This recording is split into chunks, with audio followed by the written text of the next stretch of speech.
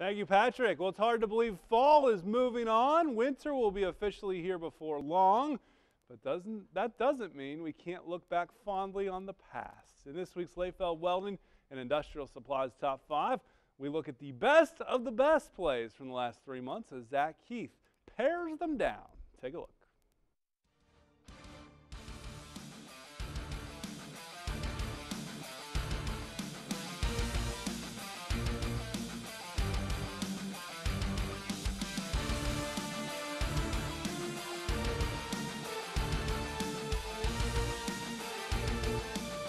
The best of the fall season starts with Coldwater's Ben Wenning punching it in to give Coldwater the huge double overtime regular season win over Marion Local.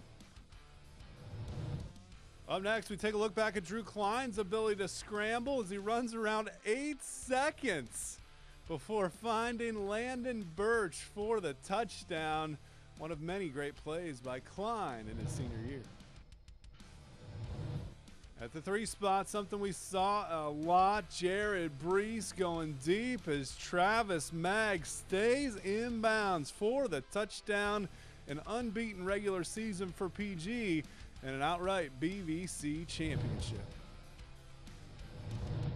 At the runner-up spot, how about Klein again? It's walk-off style, finding Griffin Painter for the touchdown to beat Spencerville as the Knights share the NWC championships with the Bearcats and with Columbus Grove. Number 1, it's Pandora Gilboa, the trick play to upset Macomb. Of course, the Panthers will play for a Division 7 state title tomorrow. Great job by Zach Keith putting together all the plays this fall. Our first winter top 5 will be next week.